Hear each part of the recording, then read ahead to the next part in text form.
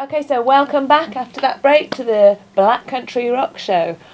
We have another very special guest for you today, so a two-in-one show, that's extra special. We're very pleased to welcome Brian Tatler from Diamond Head with us today. Thank you for joining us. You're welcome.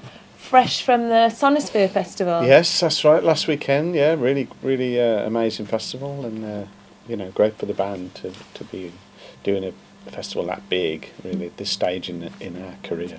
So, well, you just awesome. Keep going and going. Don't I know, you? The legend. We just don't seem to stop, do we? I think that's something we've learned, really, that if you keep going, people can offer you opportunities to do stuff.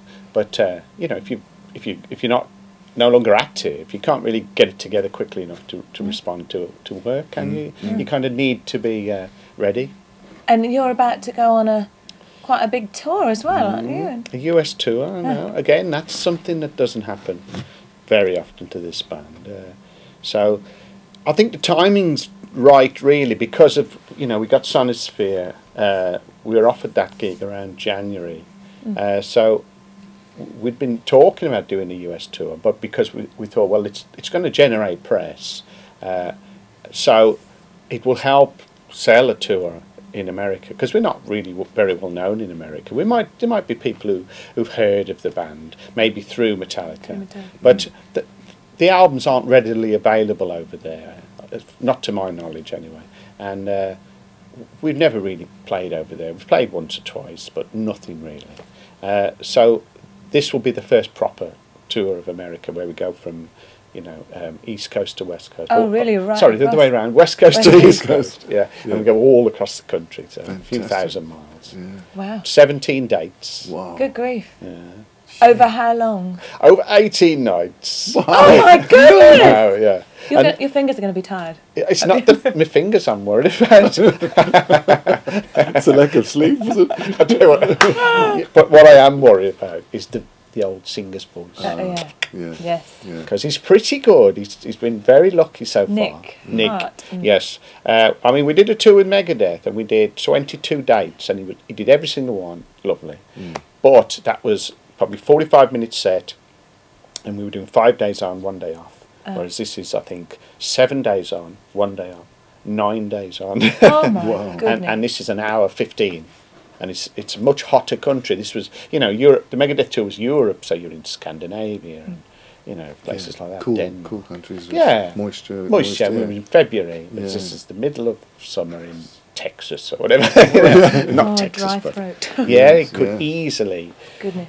have In problems. the Midwest somewhere. I mean, as a vocalist myself, I understand the pain of, if you're tired, constantly singing through it. And you can't drink any alcohol. We're going to have to be very firm. Yeah. As soon as you finish the show, straight to bed. Straight to Don't bed. talk to us. Don't talk. Don't talk to any fans. Yes. I know. We'll cover that.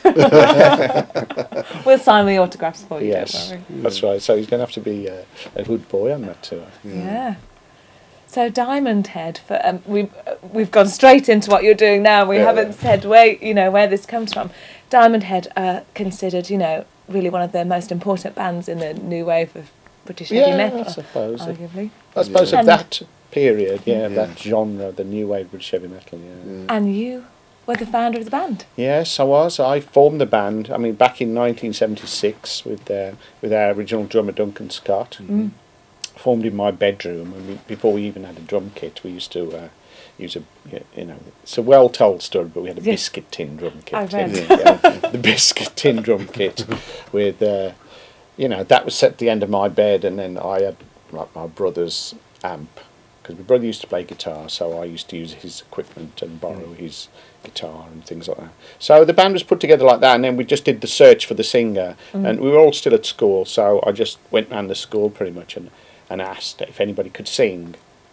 And a couple of kids come down and they couldn't sing, and then eventually Sean Harris came down and he could sing. So I thought, right, he's the man for the job, let's have him.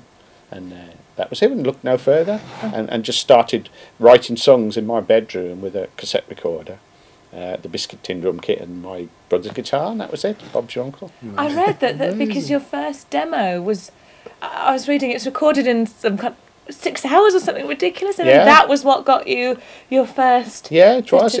Well, I think, because of things like that, we got probably the support with AC/DC, and we got on local telly and sounds. We sent a copy to Jeff Barton. Yeah, it was our first demo, 5 songs in 6 hours. Yeah, it cost 25 quid. Good On grief. 4-track. Yeah, Amazing. 4-track. And then sent it to Jeff Barton, and he put it in his playlist, you know. So that was big deal to us, you know. Yeah. And it did snowball once we started getting a bit of attention, you know, around 1980.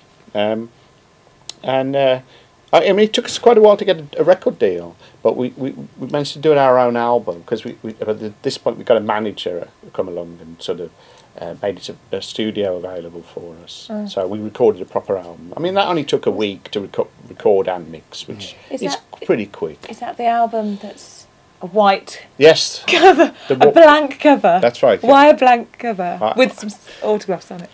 I'm not exactly sure, but I think it was cost. I think it was like we recorded the album cheap, and then tried to get a record deal with it, and then nobody wanted to sign the band, so the manager said, "Okay, then we'll just sell it ourselves. We'll put it out as mail order, and we'll sell it at gigs, £3.50 at the gigs." We had 1,000 copies pressed, and I would imagine he just thought it's too expensive to get a cover done. And artwork, and you know what it's like. So just doing plain white cardboard sleeve, and then it didn't even have anything on the disc. It didn't even say Diamond Head on the disc or anything. So white disc, so it looked like a test pressing, you know. So the fans would bring it backstage and say, "What's the name of the songs? You know, what's the second track didn't even called?" say the song listing or anything. Nothing. Oh my God. No information at all. No picture. No, didn't say Diamond Head. Didn't say anything. But they're worth something now, aren't Yeah, they? it's collector's items. That must be. Yeah. Only 1,000 copies were printed like that. Have you got one? I've got one. Wow. Don't lose it. Don't lose it now. No. Don't let anyone borrow it. That's right. Yeah. So then what happened from there? So you produced the first album? And Yeah, I mean, we did a couple of singles ourselves, and we did the album ourselves, and that got fairly good press, and certain journalists seemed to really love the band and get on board, and then there was articles in Sound. It was all Sound before Kerrang. Oh, right. Sounds magazine, and they used to say, "Why will no one sign this band?" And we used to get these rave reviews, but somehow we couldn't seem to get a record deal, and I don't know if it was partly the management that maybe people liked the band, but they thought, well, they're being looked after by this guy who's never managed a band before. He runs a cardboard box factory, and the singer's mom. And I sometimes think maybe they thought, I don't think they're capable of taking the band to the top, but because it's the singer's mom, he's not going to want to fire his mom and get, agent, manager B involved. So we had a little problem, probably get a record deal, and in the end we didn't get signed in 1982. And the guy from MCA signed us after he'd been to see us several times, and probably fell in love with the band, but couldn't not sign the band. It became like his passion to get the band signed to MCA. Oh, that's good. So that was good. Yeah. But really, I mean, 2 years had passed between the first album and the album we did for MCA. So in a way, the band had progressed and changed quite a bit. Yeah. So when that album came out, a few of the fans were a little bit, why it's different. It's different, they've changed direction, And then by the third album, we changed direction again, and we kind of lost a few fans along the way like that. Yeah. You had quite a tough time yourself, didn't you? Because didn't the record company insist that you change some of the members of the band? Yeah, as well? some labels wanted that. They would listen to the demo and say, we like the band, but we want you to change the drummer, for example, get another drummer in, things like that. It's often the way they, we didn't want to do that really. But as I say, in the end, MCA did sign us. But then on the third album we did, Canterbury, we ended up sacking the drummer anyway, because when we were doing the album, it seemed to be taking ages to get the drums down, and we were in a really expensive studio, and the pressure was on to you got to get the drums down first, because you can't do anything else. Yes, You got to layer on top of the drums. Yeah. So we had nightmares. Against the clock as well. And the producer was pointing out the drummer's inaccuracies by saying, look, he's not hitting the snare drum exactly the same each time, you know. But of course, he ain't, he's not a machine, is he? Yeah. But I think he'd just done an album with Def Leppard, and so he'd been used to this perfect environment, and everything's perfectly in time, and everything's perfectly in tune. And along come this garage band, and he wasn't prepared to let stuff go, and, you know, think, oh, it's got a bit of a vibe about it. You know? It's like, well, it's not perfectly in time, so I'm going to have to stop here and do it again. You know? So that went on for a while, and we sacked the drummer. And then the bass player quit because he just decided it was no more fun anymore. You know?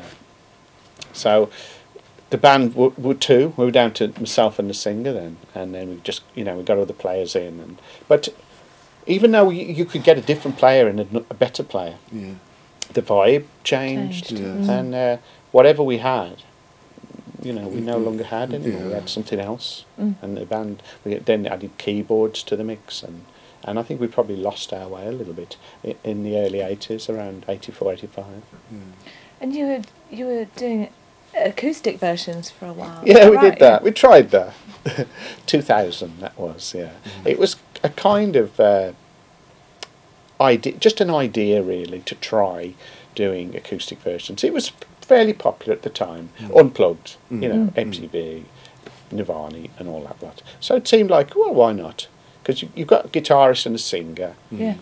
You haven't really got a band, so give it a go. And we tried it. We did about 10 gigs, and we did an EP, but it was it was probably a waste of time, really, because the gigs were little small gigs, really.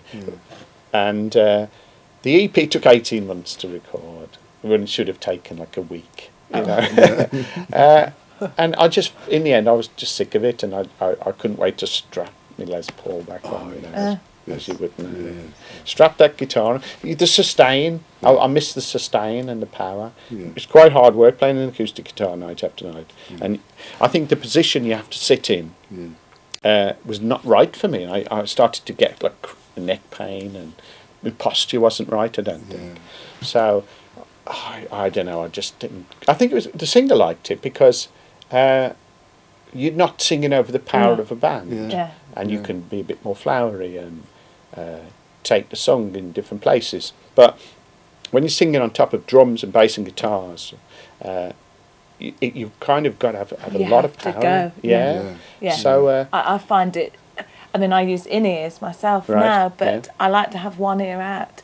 So that you can really feel the drums behind you. Yeah, the energy. Because you need it to get your voice in that vein.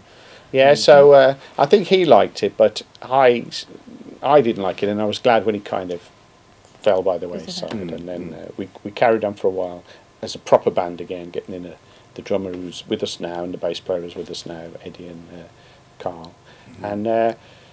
We did some dates. We did the UK, and we did a gig in New York and things like that, and then started making an album here. Actually, we did an album here, but it never came out, and that's another story. Now, when I first met you, that was 2000. Probably 4. 2004. You just got Nick in the band. That's right. Yeah, we were at Great Linford as well That's doing that album. Yeah. Yes. How did you meet Nick? Sorry, That's cool. It's cool. Okay, we did a gig without Sean. We'd been booked to play Wacken while we were making this album here, and in the end, Sean decided he didn't want to do it. So the rest of us wanted to do it, and this guy who helped book the gig, who was just another singer. Said, well, I'll do it then, I'll sing, we'll do a couple of, Diamond songs, and because he was in this band called Tigers of Pantang, Jess Cox. So he did a couple of Tiger songs, and we did some Diamond songs, and we kind of did the gig, and that was it. But I thought what we should do is get another singer, because if Sean's going to be like this and say, no, I'm not doing this, I'm not doing that, then we should get another singer, and if an opportunity comes along, then at least we've got a singer ready to go. So we started looking, and our drummer went to a rehearsal to see a drummer friend of his who got this band together, and the singer happened to be this chap Nick Tart, and they played a version of Rock and Roll, the Zepp song, and of course he thought, wow, if you can sing rock and roll, that's not an easy song to sing. That's very high. Yeah. So especially for a male. So he got his number, and I met him, and I went to see him in this little band in Wolverhampton somewhere, and thought he was great. And so we started getting together, and we rehearsed some Diamond Head songs, and I thought, he's going to be fine. And then it just grew from there. We started writing together. We did an album, and then we got offered that tour with Megadeth in. That's right. We did in February 2005. Yeah, that's right. So, if we hadn't have made that choice and got Nick on board, we couldn't have done a tour like that. So it was fortunate that we did. Yeah. I remember the very first rehearsal with Nick in Birmingham. Yeah. I think I think we were thinking about putting together a video. Yeah. At some point, and Nick had just learned a couple of the tracks. Yes, that's right. And it was a real steamy summer night, and we went to Birmingham, and you had the big room, the big rehearsal room. Yeah, it's just in Madhouse. Madhouse, that's right. That's right, yeah. Yes. Yeah, I remember you were there with your camera. That's right. Capturing it. Capture the right moment. in the beginning, yeah. That's right. And that was early days of Guitarist TV. That was really? First. I mean, Brian's band was probably the very first band I ever produced a music video for. And we did that at JB's. That's right. And before the first gig with Nick. With Nick. That was December 2004. That's right. Yes. Yeah. And we decided to use one camera, and the band actually played the song a couple of times, and then I moved the camera from musician to musician until we'd done all the musicians, and then we did an overall shot, and that was it.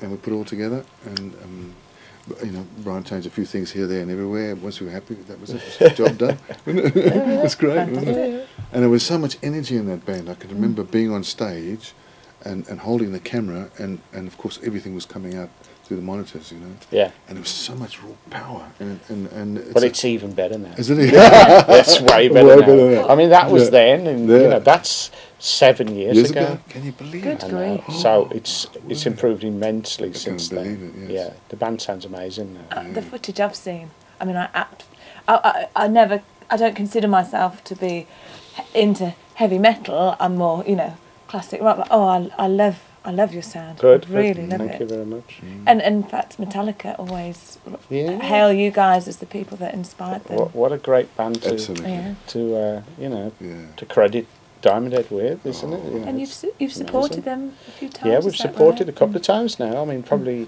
we've supported them 3 times, but I've been invited on stage with them as well to play a Diamond Head song with Metallica a few times now as well. I mean, I think it's about 5 times now. Wow, goodness. I've lost count slightly. But the last two gigs we just did was Sonosphere at Nebworth and then Sonosphere France. And at Nebworth I did Am I Evil with the Big Four. Yes. Which was amazing. Well, the Big Four is Metallica, Slayer, Yeah. Megadeth and Anthrax. Right. And then at the bottom was Diamond Head, Yes. opening for the Big Four. Amazing. And then being on stage with the Big Four as well, going through a Diamond Head song, Am I Evil? Yeah. It don't get much better than that, No, I does don't it? know.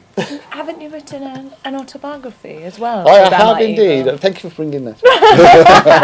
Yes, it's available through the website, Yeah. www.diamond-head.net. And it's nearly all been sold, actually, because I released it in 2009. So most of it is sold through the website, and I've some at gigs and stuff. And there's a few copies left if anybody wants one. And Yeah. it's gone well. Are you evil? Not really. Not really. It's just a good title, isn't it? Am I evil? I don't think so. I'm not a mass murderer. Bonus, yeah. Just a guitarist. He's a great X-Man. Hey! Oh, very good. Oh God. Sorry. Yeah, so I am pleased with the book, though. I'm happy that I got it all out on paper, It needed to be told, that story. And a lot of people would come up to me and say, what happened to this, and how come you didn't do this? And so it's all in the book now, Instead of me keep retelling these stories, Yes. it's all there in black and white, you know, and I won't forget it, you know. As I get older and forget things, at least it's down now in paper, you know, in print. So you just refer to the book. Refer to the book. Refer to the book, please. Yeah, I must have done that. Yeah. Chapter 6, See page book. 12. Yeah. Talk to the book. I couldn't have Face done ain't it. listening. I couldn't have done it without Word. You know, I couldn't. You know how people used to write by hand Oh, Yes, God. yes. or typewriters. Yes. But with Word, you can move sections Stuff around, around, can't you? yes. You know? I'd suddenly think of it. Oh, I remember what we did in 1978. So you could just go to that relevant chapter and chop the whole block in, couldn't you? Done. Type it all in, Whereas if you'd have been writing it, Oh, By hand, God, you don't yeah. actually, yeah. cut a bit out. this piece has got to go there. Sticky tape. Or Oh, something. yeah. I don't know if you'd have done it. But with Word, you can do what you like and send it to people, and they'll send it back with spelling corrections. And Yeah. I think that would be better at the start, you know. Yeah. Amazing. So How long did it take you 18 to write? months. 18 months. Yeah, because I'm not a top fast. I'm not, Yeah. you know, Oh, a so- typist. I'm one of them, you know. Yeah. But you can do this? For a manager. How to do that? So I know, I finger can't- savvy. Absolutely. So what would you say your guitar of choice is at the moment? Les Paul. It has been for a long time. I played the Flying V, and I'm sort of known for playing a Flying V. And I try and play the Flying V at the gigs because people want to see it, and it's an image, it looks good and all that. But I can't wait to get the Les Paul on because I just think it's a bit more solid sounding and a bit more, you know, it's harder to play. No, the V is slightly harder to play. And it also feels a little fragile sometimes. I'm a bit scared of breaking it. Oh. Whereas the Les Paul, you feel like you could throw Solid. it Solid and piece it of would kit. land in. Yeah. Still Have you ever be tested tight. that out? No, I just feel like you could. It looks hard, you know. It looks like a solid chunk of wood. Yeah. Whereas the V has broke a few times, like the neck. You know, it fell over and Yeah. smashed and have to have it Oh, fixed. no. Whereas if Les Paul falls over, Yeah. Good. It's just picking up again, carry on. it's fine. It might have gone out of tune. Yeah. At the worst case. That's about it. Yeah. So Les Paul, Yeah. and I've got a couple of Les Pauls, and that's what I use mainly. One question: when you travel, aeroplane, and you pitch up, and do you put your guitars in the hold of the plane? Usually Yeah. they won't let you take them on as hand luggage Yeah. because they're too big, aren't they, to go in the overhead lockers? Yeah. A couple of times I've been abroad, and they've said you can. One time they said we can put them in the stewardess's cabin or something, Yeah. and there was a little upright thing, and you could put our guitars in there. Yeah. And shut the curtain, and lovely. That was Nice. great. But mostly, I'll say, "Do you mind? Can we take this on the plane?" And they go, "No, that's got to be checked in." So off it goes on the conveyor Oh, belt. no. And then you see them throwing Yeah, it on the plane. I'm looking at even the though window it's with a big fragile. pile of cases, and Yeah. there's it. Oh my god! Oh, Don't God, look. I've seen it. Yeah, Oh. yeah, that happens. Sometimes you can take it to the plane and then get them to put it on. Yeah. I've not done that. Normally, they just either have it off you, or they take it to oversized baggage. Yeah. Yeah. But it still just gets shoved on the Chucked plane. on, yeah. Yeah. And at one gig we come back from, you know how the conveyor belt comes out, and our guitars aren't on the conveyor belt. No, So we it's go, oh, shoved okay, over the side oversized baggage. So we go over to oversized baggage. No, we haven't got them either. And it turns out they didn't get on the plane. Oh, they were no. still in Greece or something, you know. no. So they said, That's "What's your terrible. address?" And they turned up next day. They brought them to They our brought 'em to your house. house? Yeah. That was lucky. So that was good. Yeah. But if I'd needed them right there and then, we'd off to.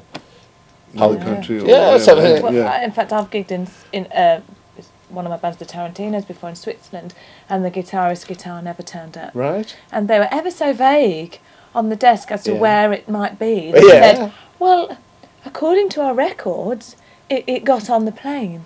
So we don't know where it is, which of course filled the guitarist with Yeah. so much confidence that he was going to get it back. It was fine. Yeah. They got it to him the next day. The first date we had to borrow a guitar Yeah. off somebody. But, It's not the same, is it, as no. your own guitar? No. You can use backline, but you always take your guitar, Yeah. don't you? Yeah. So I've been travelling with a soft case, with a guitar in a soft case, and for many years you just walk on the plane with it. Yeah. With your normal hand luggage, and the guitar is slung over the shoulder. Pops, bag goes in, guitar goes in the top. Yeah. And it's been lovely, but recently I went to South Africa, and before I could get on the plane I had to pay 90 quid, and then I could take it on the plane. What was that for? For extra Extra baggage. Excess baggage. excess baggage. Yeah. But it was 3 o'clock in the morning, so you can't argue. You know, Yeah. you either leave the guitar here or you Yeah. pay 90 quid. That's it. Yeah. Luckily, you know, I had. So they let you take it on if it's in a soft bag, Yes, but not in a hard case. but I've just been to Bulgaria, and okay, there was 7 guitar players going onto the same plane, Yeah. all carrying guitars, and they had a bit of a hissy fit about that, and said, Right. no, sorry, you can't take them on the plane, they've got to go in the hold. So, and you've got it in a soft bag. So Yeah. What'd you do? So we then? had we Have you got plan B then? plan B was to negotiate very nicely with the person in charge, and we actually took them down to the little trolley and put them on the trolley ourselves. Right. And then they drove off and put it into the And Threw then- them on the plane. Underneath some other heavy and case. then just don't look. Yeah. But and they when we got to Heathrow, they brought them to us at the Okay. at the walkway, somewhere along the walkway. You sort of stop halfway, and they come up, and they go, and everything that's was they were very nice. Bulgarian Airlines, very nice people. Right. Trying to remember. Remember that. Yeah. Of course, not that useful if you're travelling to the US, for No, no. example. No, but no, never no. mind. Yeah. So what's in the pipeline for you after the tour? We've Record got one in another album? Turkey. Oh. We're off to Canada next weekend. That's Oh. that's going to be good. I've never been to Canada. Oh, right. Whereabouts? Toronto and Montreal. Oh, lovely. 2 big festivals. So that we're really looking forward to that. Excellent. Somewhere I've always wanted to go. Yes. Yeah. Never managed to before. Yeah. And then after the US tour, we've got one in Turkey at something called the Masters of Sound Festival in Istanbul. Excellent. All right. Fantastic. Never been to Turkey. Yeah. Do that as That was well. a good thing. Get a bit And of a tan. Yeah, while or maybe you never know. if you're up in the daylight. Have some of that weird coffee Yeah. that's really strong. Oh, yeah. Takes your head off. Try this. But we'll just see. I mean, things keep coming in. Coming you know. in. We've been offered bits and bobs for next year. Mm. We have to just kind of myself and Carl, the drummer, pretty much make the decisions Yes. as to what we're actually going to do. Is Carl still living in New York? He is. He Yeah. lives in New York. And Yeah. he comes across to England for Yeah, shows? he just flew over to do Sonisphere Yes. and went back after France. Mm-hmm. And now, of course, because he's in America, he's been able to help with this tour. We've got an course. agent over there now called Yes. Dean. And Dean and Carl have been the ones on the phone and the mails making this happen, really. And without Carl living over there, it'd been a nightmare, I Yeah. think. Yeah. Because he's you been able to sort out the van and the back line and hotels. Accommodation, all your travel. All that the kind of stuff. all the things that you forget have got to be done. Yeah. The nuts and bolts of Yeah. a tour. It's okay just booking a few dates, but you got to figure out how you're going to get there and what. Where are you going to stay? Wow. When you pack up, who's going to pack up the gear and take it with them? So there's a lot of stuff that Carl's been doing behind the scenes, which has been a big help. Excellent. And are you still living in Starbridge? I am. It's about 10 miles away, isn't it? Yeah, it's just up the road. Yeah. Just up the road. We were talking earlier about the Starbridge Rock Cafe, which I know it's changed its rooms. It's called the River Rooms. The River Is it Rooms, really? yeah, Have yeah. Have you done that? Several times, Okay, yeah. yeah. Yeah, once And with me, I've Graham done it a couple Bonnet of times. doing his Yeah. backing Okay. vocals, but I was in a rock band, Planet of Women, and we were Planet down of there a Women? lot. Yes, That sounds a bit of fun. it's named after a ZZ Top song. I was saying about it. But yes, Mark, who runs it, Yeah, is Mark. a really yeah. nice guy. Elkie, But yeah. you must have played there a few times. with Yeah, we've Diamond done Head it a then. few times, but this time we decided to do the Slade Rooms as a Oh, warm yeah. up because they'd got some biker do on or something with the Oh, weekend we perfect. wanted to do. So we did the Slade Rooms, and that was really good. I've never Excellent. done there before either. Uh-huh. So that's kind of our only Midlands gig. Yeah. But we needed to do a warm up before Yeah. Nebworth, and that was fine. It was great. Good. Thank you so much for coming down today. No problem. Brian. It's all right. It's been Yes, really thank good you to see very you much. again. Yeah, and you? Yeah. Long time. Long time. It has been. Long time. And And to meet nice you to as meet well. you. Yeah, Nice to good meet luck you, with the yeah. tour.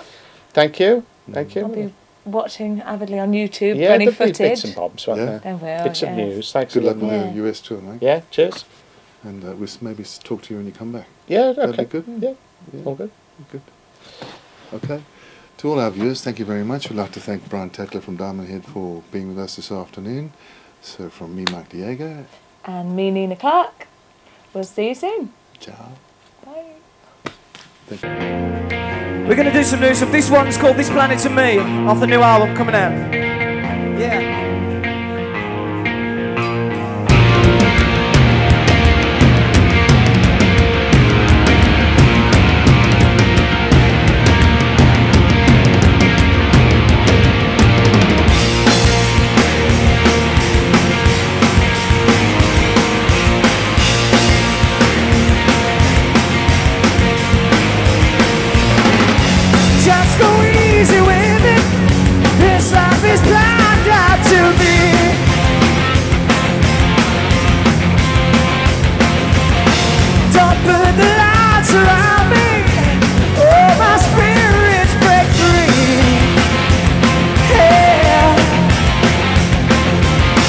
So it's now that I've decided to hide behind these closed doors. 'Cause I'm being pulled every which way, I can't give anymore. Oh. Don't wanna be on the radio, don't want my picture taken no more. Don't wanna be in the video, they're coming out to steal my soul. I don't think I like that much, I'm not reaching out of touch. Don't wanna be in the picture show, they're coming out to steal my soul. Yeah. Oh, oh. They're coming out to steal my soul. Do you see through my true colors instead of cracking my disguise?